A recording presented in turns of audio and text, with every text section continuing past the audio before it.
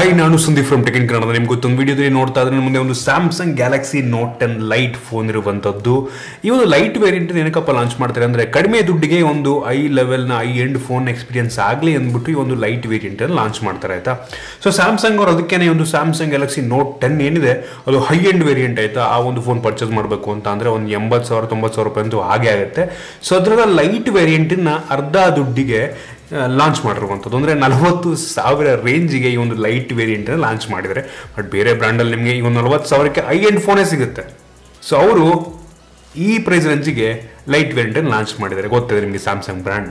So ಈ ಒಂದು 40,000 ರೂಪಾಯಿ ಕೊಟ್ಬಿಟ್ಟು ಒಂದು ಸ್ಯಾಮ್ಸಂಗ್ ಗ್ಯಾಲಕ್ಸಿ ನೋಟ್ 10 ಲೈಟನ್ನು ಪರ್ಚೇಸ್ ಮಾಡಬೇಕು. ಇದರ ಸ್ಪೆಸಿಫಿಕೇಶನ್ ಯಾವ ರೀತಿ ಇದೆ, ಏನು ಚೆನ್ನಾಗಿದೆ ಏನು ಚೆನ್ನಾಗಿಲ್ಲ ಇರುವ ಕಂಪ್ಲೀಟ್ ಡೀಟೇಲ್ ನಮಗೆ ತಿಳಿಸ್ಕೊಡ್ತಾ ಇದ್ದೀನಿ. ಅದಕ್ಕಿಂತ ಮುಂಚೆ ನೀವು ನಮ್ಮ tech in Kannada YouTube subscribe ಮಾಡ್ಕೊಂಡಿಲ್ಲ ಅಂತಂದರೆ ಈಗ ಸಬ್ಸ್ಕ್ರೈಬ್ ಮಾಡ್ಕೊಳ್ಳಿ ಮತ್ತು ಬೆಲ್ ಐಕನ್ ಕೂಡ ಕ್ಲಿಕ್ ಮಾಡ್ಬೋದು. ಮತ್ತು ನಮ್ಮ ಇನ್ಸ್ಟಾಗ್ರಾಮ್ ಫೇಸ್ಬುಕ್ ಪೇಜ್ ಡಿಸ್ಕ್ರಿಪ್ಷನ್ ಇದೆ, ಫಾಲೋ ಮಾಡೋದಿಲ್ಲ. ಮೊದಲನೇದಾಗಿ ಒಂದು ಫೋನನ್ನು ಅನ್ಬಾಕ್ಸ್ ಮಾಡೋಣ. ನೋಡ್ತಾ ಇದ್ರೆ ಒಂದು ಬಾಕ್ಸ್ ನಿಮಗೆ ಈ ರೀತಿ ನೋಡಿಸ್ತಾ ಇರುವಂಥದ್ದು ಸೇಮ್ ಸ್ಯಾಮ್ಸಂಗ್ ಗ್ಯಾಲಕ್ಸಿ ನೋಟ್ ಏನಿತ್ತು ಅದೇ ರೀತಿ ಬಾಕ್ಸು ಸಹ ಇದು ಆಗಿರುವಂಥದ್ದು. ಕಪ್ಪು ಕಲರ್ ಬಾಕ್ಸಲ್ಲಿ ಬರ್ತಾ ಇದೆ. ಸೊ ಏನು ಸ್ಪೆಷಲ್ ಇಲ್ಲ. ಈ ಒಂದು ಬಾಕ್ಸನ್ನು ಓಪನ್ ಮಾಡೋಣ. ಈ ಒಂದು ಬಾಕ್ಸನ್ನು ಓಪನ್ ಮಾಡಿದ ತಕ್ಷಣ ಇನ್ನೊಂದು ಸಣ್ಣ ಬಾಕ್ಸು ಇದರೊಳಗಿಂದ ಕೆಳಗೆ ಹೋಯಿತು. ಇದರೊಳಗೆ ಏನಿದೆ ಅಂತ ಚೆಕ್ ಮಾಡೋದಾದ್ರೆ ನಿಮಗೆ ಸಿಮ್ ಎಜೆಕ್ಟರ್ ಟೂಲ್ ಸಿಗ್ತಾ ಇರುವಂಥದ್ದು ಹೊರಗಡೆ. ಅದನ್ನು ಬಿಟ್ಟರೆ ನಿಮಗೆ ಒಂದು ಟ್ರಾನ್ಸ್ಪರೆಂಟ್ ಬ್ಯಾಕ್ ಕವರ್ ಸಿಗ್ತಾ ಇದೆ ಮತ್ತು ಕ್ವಿಕ್ ಸ್ಟಾರ್ಟ್ ಮತ್ತು ಈ ಒಂದು ಯೂಸರ್ ಮ್ಯಾನ್ಯುಯಲ್ಲು ಎಲ್ಲ ಇರುವಂಥದ್ದು, ವಾರಂಟಿ ಕಾರ್ಡ್ ಎಲ್ಲ ಇದೆ ಇದರಲ್ಲಿ. ಸೊ ಅದನ್ನು ಪಕ್ಕಕ್ಕಿಟ್ಟು ಡೈರೆಕ್ಟಾಗಿ ಒಂದು ಫೋನ್ ನಿಮ್ಗೆ ನೋಡಿ ಸಿಗ್ತಾ ಇರುವಂಥದ್ದು. ಈ ಒಂದು ಫೋನನ್ನು ಸಹ ಪಕ್ಕಕ್ಕೆ ಇಡ್ತೀನಿ. ಕೆಂಪು ಬಣ್ಣದ ಫೋನ್ ಇದಾಗಿದೆ. ಅದನ್ನು ಬಿಟ್ಟರೆ ಬೇರೆ ಏನಾದರೂ ಚೆಕ್ ಮಾಡೋಣ. ಈ ಒಂದು ಬಾಕ್ಸ್ ಒಳಗೆ ನಿಮಗೆ 25 ವ್ಯಾಟ್ನ ಫಾಸ್ಟ್ ಚಾರ್ಜಿಂಗ್ ಅಡಾಪ್ಟರ್ ಇಟ್ಟಿರುವಂಥದ್ದು ಒಂದು ರೀತಿ ತುಂಬ ಒಳ್ಳೆಯ ವಿಷಯ ಅಂತ ಹೇಳಕ್ಕೆ ಇಷ್ಟಪಡ್ತೀನಿ. ಇದು type C fast charging adapter ಆಗಿರುವಂಥದ್ದು. ನಿಮಗೆ ಇಲ್ಲೊಂದು type C to type C cable ಸಿಗ್ತಾ ಇದೆ. ಅದನ್ನು ಬಿಟ್ಟರೆ ಒಂದು ಹೆಡ್ಫೋನ್ನ ಸಹ ನೀಡಿರುವಂಥದ್ದು. ಇದೊಂದು AKG ಹೆಡ್ಫೋನ್ ಅಲ್ಲ, ನಾರ್ಮಲ್ ಬೇಸಿಕ್ ಸ್ಯಾಮ್ಸಂಗ್ದು ಹೆಡ್ಫೋನ್ ಇದಾಗಿರುವಂಥದ್ದು. ಅದನ್ನು ಬಿಟ್ಟರೆ ಬೇರೆ ಏನೂ ಸಹ ಈ ಒಂದು ಬಾಕ್ಸ್ ಒಳಗೆ ನಿಮಗೆ ಇರೋದಿಲ್ಲ. ನೋಡ್ತಾ ಇದ್ರೆ ಒಂದು ಫೋನ್ ನಿಮಗೆ ಈ ರೀತಿ ನೋಡಿ ಸಿಗ್ತಾ ಇರುವಂಥದ್ದು. ಈ ಒಂದು ಫೋನ್ನ ಡಿಸೈನ್ ಮತ್ತು ಬಿಲ್ಡ್ ಕ್ವಾಲಿಟಿ ಬಗ್ಗೆ ಮಾತನಾಡಬೇಕು ಅಂತಂದರೆ ಈ ಒಂದು ಫೋನ್ನ ಮುಂಭಾಗ ಬಂತು ಅಂದರೆ ನೋಡ್ತಾ ನಿಮಗೆ ಫುಲ್ ಸ್ಕ್ರೀನ್ ಡಿಸ್ಪ್ಲೇ ಸಿಗ್ತಾ ಇರುವಂಥದ್ದು. ಮಧ್ಯೆ ಒಂದು ಸಣ್ಣ ಪಂಚೋಲ್ ಇರುವಂಥದ್ದು ಕ್ಯಾಮ್ರಾಗೆ. ಇನ್ನು ಬೆಜಲ್ ಕೂಡ ಆಲ್ಮೋಸ್ಟ್ ಎಲ್ಲ ಸೈಡ್ಗಳಲ್ಲೂ ಸಹ ಬೆಜಲ್ ನೋಡ್ತಾ ಇದ್ದಾರೆ ತುಂಬ ಕಡಿಮೆ ಇರುವಂಥದ್ದು. ಮುಂದ್ಗಡೆಯಿಂದ ಸೂಪರಾಗಿ ಕಾಣುತ್ತೆ ಅಂತ ಹೇಳಕ್ಕೆ ಇಷ್ಟಪಡ್ತೀನಿ. ಇನ್ನು ಹಿಂದಕ್ಕೆ ಬಂತು ಅಂತ ನೋಡ್ತಾ ಇದ್ರೆ ಯಾವುದೇ ಒಂದು ಫಿಂಗರ್ ಪ್ರಿಂಟ್ ಸೆನ್ಸರ್ ಹಿಂದ್ಗಡೆ ಸಿಗ್ತಾ ಇಲ್ಲ. ಸೊ ನಮಗೆ ಗೊತ್ತಾಗ್ತಿರುವಂಥದ್ದು ಈ ಒಂದು ಫೋನಲ್ಲಿ ಇನ್ಸ್ಕ್ರೀನ್ ಫಿಂಗರ್ ಪ್ರಿಂಟ್ ಸೆನ್ಸರ್ ಇದೆ ಅಂತ. ಇದೊಂದು ಆಪ್ಟಿಕಲ್ ಇನ್ಸ್ಕ್ರೀನ್ ಫಿಂಗರ್ ಪ್ರಿಂಟ್ ಸೆನ್ಸರ್ ಆಗಿರುವಂಥದ್ದು. ಇನ್ನು ನಿಮಗೆ ಟ್ರಿಪಲ್ ಕ್ಯಾಮ್ರಾ ಸೆಟಪ್ ಹಿಂದ್ಗಡೆ ಸಿಗ್ತಾ ಇರುವಂಥದ್ದು, ಜೊತೆಗೆ ಒಂದು ಸಿಂಗಲ್ LED ಫ್ಲಾಶ್ ಹಿಂದ್ಗಡೆ ಇದೆ. ಇದೊಂದು ಗ್ಲಾಸಿ ಬ್ಯಾಕ್ ಇದಾಗಿರುವಂಥದ್ದು. ಸ್ಮಡ್ಜಸ್ ಆಗುವಂಥ ಸಾಧ್ಯತೆ ಇರುತ್ತೆ. ಸೊ ಬ್ಯಾಕ್ ಕವರ್ ಹಾಕೊಂಡ್ರೆ ತುಂಬ ಒಳ್ಳೆಯದು. ಇನ್ನು ಇದೊಂದು ಮೆಟಾಲಿಕ್ ಫ್ರೇಮ್ ಇದಾಗಿದೆ. ಸೊ ಓವರಾಲ್ ಬಿಲ್ಡ್ ಕ್ವಾಲಿಟಿ ತುಂಬ ಚೆನ್ನಾಗಿ ಅಂತ ಹೇಳಕ್ಕೆ ಇಷ್ಟಪಡ್ತೀನಿ. ವೆಯ್ಟ್ ಕೂಡ ಅಷ್ಟೇ. ಈ ಒಂದು ಸ್ಕ್ರೀನ್ ಸೈಜಿಗೆ ವೆಯ್ಟ್ ಅಷ್ಟೊಂದೇನು ಜಾಸ್ತಿ ಇಲ್ಲ ಅನ್ನೋ ಥರ ನಿಮ್ಗೆ ಫೀಲ್ ಆಗುತ್ತೆ. ಕೈಗೆ ಒಂದು ಒಳ್ಳೆ ಚೆನ್ನಾಗಿ ಗ್ರಿಪ್ ಆಗಿ ಕೂತ್ಕೊಳ್ಳುತ್ತೆ. ಸೊ ನೀವು ಸ್ಯಾಮ್ಸಂಗ್ನ ಬಿಲ್ಡ್ ಕ್ವಾಲಿಟಿ ಬಗ್ಗೆ ನೀವು ಮಾತಾಡೋಗಿಲ್ಲ. ಸೊ ಒಂದು ಒಳ್ಳೆಯ ಬಿಲ್ಡ್ ಈ ಒಂದು ಫೋನ್ ಹೊಂದಿದೆ ಅಂತ ಹೇಳಕ್ಕೆ ಇಷ್ಟಪಡ್ತೀನಿ. ಇನ್ನು ಈ ಒಂದು ಫೋನಲ್ಲಿ USB ಟೈಪ್ಸ್ ಇರುವಂಥದ್ದು ಮತ್ತು 3.5mm ಹೆಡ್ಫೋನ್ ಜಾಕ್ಸ್ ಇರುವಂಥದ್ದು, ಜೊತೆಗೆ ಈ ಒಂದು ಫೋನಲ್ಲಿ ಪೆನ್ನು ಸಹ ಇರುವಂಥದ್ದು. ಸ್ಟೈಲಸ್ ಪೆನ್ನನ್ನು ನಿಮಗೆ ಈ ಒಂದು ಫೋನ್ ಒಳಗೆ ನೀಡಿದ್ದಾರೆ.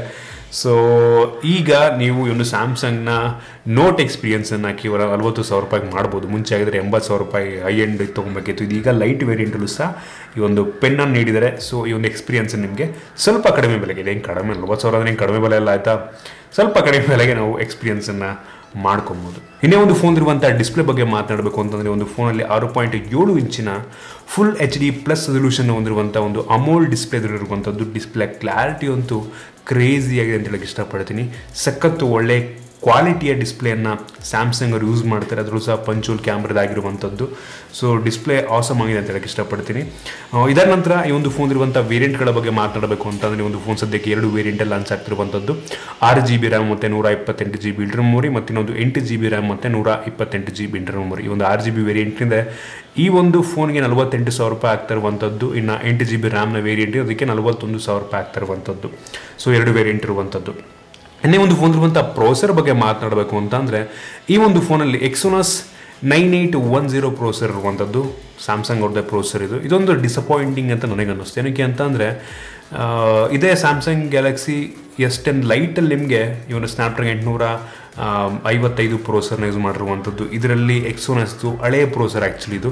ಈ ಪ್ರೋಸರ್ ಆಲ್ಮೋಸ್ಟ್ 1.5-2 ವರ್ಷ ಹಳೆಯ ಪ್ರೋಸರ್ ಆಗಿರುವಂಥದ್ದು. ಇದೇ ಪ್ರೋಸರ್ನ ಒಂದು ಸ್ಯಾಮ್ಸಂಗ್ ಗ್ಯಾಲಕ್ಸಿ Note 9 ಯೂಸ್ ಮಾಡಲಾಗಿತ್ತು. ಸೊ ಆ ಪ್ರೋಸರ್ನ ಈಗ Note 10 Lite ಯೂಸ್ ಮಾಡ್ತಾ ಇದ್ದಾರೆ. ಸೊ ಅದೊಂದು ಡಿಸಪಾಯಿಂಟಿಂಗ್ ಅಂತ ಅನ್ನಿಸ್ತು. ಇದು ಅಷ್ಟೊಂದು ಪವರ್ಫುಲ್, ತುಂಬ ಪವರ್ಫುಲ್ ಆಗಿರುವಂಥ ಪ್ರೋಸರ್ ಅಂತ ಹೇಳೋದಕ್ಕಾಗಲ್ಲ ಸದ್ಯಕ್ಕೆ, ಏನಕ್ಕೆ ಅಂದರೆ ಹಳೆ ಪ್ರೋಸರ್ ಆಗೋಯ್ತಿದ್ದು.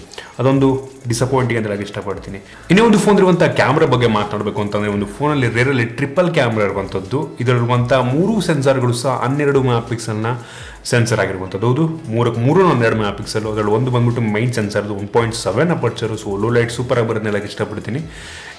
ಇನ್ನೊಂದು 12 ಮೆಗಾಪಿಕ್ಸೆಲ್ ಎಂದು ಅಲ್ಟ್ರಾ ವೈಡ್ ಆ್ಯಂಗಲ್ ಲೆನ್ಸ್ ಇದ್ರೆ, ಇನ್ನೊಂದು 12 ಮೆಗಾಪಿಕ್ಸೆಲ್ ಎಂದು ಟೆಲಿಫೋಟೋ ಲೆನ್ಸ್ ಇರುವಂಥದ್ದು. So 3 lens ಇದಾಗಿರುವಂಥದ್ದು. ಇನ್ನು ಫ್ರಂಟಿಗೆ ಬಂತು ಅಂತಂದರೆ, ಈ ಒಂದು ಫೋನಲ್ಲಿ 32 ಮೆಗಾಪಿಕ್ಸೆಲ್ನ ಫ್ರಂಟ್ ಕ್ಯಾಮ್ರಾ ಇರುವಂಥದ್ದು. ಕ್ಯಾಮ್ರಾ ಕ್ಲಾರಿಟಿ ಸೂಪರ್ ಅಂತ ಹೇಳಕ್ಕೆ ಇಷ್ಟಪಡ್ತೀನಿ. ಎಲ್ಲ ಕ್ಯಾಮ್ರಾ ಸ್ಯಾಂಪಲ್ಸ್ಗಳನ್ನ ನೀವು ಇಲ್ಲಿ ಗಮನಿಸ್ತಾ ಇದ್ದೀರಾ. ಇನ್ನೊಂದು ಫೋನ್ನ ಸೆಕ್ಯೂರಿಟಿ ಬಗ್ಗೆ ಮಾತಾಡಬೇಕು ಅಂತಂದರೆ, ಒಂದು ಫೋನಲ್ಲಿ ಫೇಸ್ ಅನ್ಲಾಕ್ ಇರುವಂಥದ್ದು ಮತ್ತು ಇನ್ಸ್ಕ್ರೀನ್ ಫಿಂಗರ್ ಪ್ರಿಂಟ್ ಸೆನ್ಸರ್ ಇದೆ. ಇನ್ಸ್ಕ್ರೀನ್ ಫಿಂಗರ್ ಪ್ರಿಂಟ್ ಸರ್ ಒಂದು ಲೆವೆಲಿಗೆ ಓಕೆ ಅಂತ ಅನ್ನಿಸ್ತಾ ಇದೆ, ತುಂಬ ಫಾಸ್ಟ್ ಅಂತ ಅನ್ನಲ್ಲ. ಏಕೆಂದರೆ ಆಪ್ಟಿಕಲ್ ಇನ್ಸ್ಕ್ರೀನ್ ಫಿಂಗರ್ ಪ್ರಿಂಟ್ ಸರ್ ಗೊತ್ತಿಲ್ಲ, ಸ್ವಲ್ಪ ಸ್ಲೋನೇ. ಫೇಸ್ ಅನ್ಲಾಕ್ ಒಂದು ಲೆವೆಲಿಗೆ ಫಾಸ್ಟ್ ಆಗಿದೆ ಅಂತ ಹೇಳೋದಕ್ಕೆ ಇಷ್ಟಪಡ್ತೀನಿ. ಇನ್ನು ಈ ಒಂದು ಫೋನ್ ಇರುವಂಥ ಬ್ಯಾಟ್ರಿ ಬಗ್ಗೆ ಮಾತಾಡಬೇಕು ಅಂತಂದರೆ, ಒಂದು ಫೋನಲ್ಲಿ 4500 mAh ಕೆಪಾಸಿಟಿ ಬ್ಯಾಟ್ರಿ ಇರುವಂಥ ಜೊತೆಗೆ ಒಂದು ಬಾಕ್ಸ್ ಒಳಗನೆ 25 ವ್ಯಾಟ್ನ ಫಾಸ್ಟ್ ಚಾರ್ಜಿಂಗ್ ಅಡಾಪ್ಟರ್ ಇರುವಂಥದ್ದು ಒಂದು ರೀತಿ ಒಳ್ಳೆ ವಿಷಯ ಅಂತ ಹೇಳಕ್ಕೆ ಇಷ್ಟಪಡ್ತೀನಿ. ಸೊ ಓವರಾಲ್ ಕೇಳ್ತಾ ಇದ್ದೀರಾ ಅಂದರೆ, ಈ ಒಂದು ಫೋನನ್ನು ಪರ್ಚೇಸ್ ಮಾಡ್ಬೋದಾ ಅಂತ.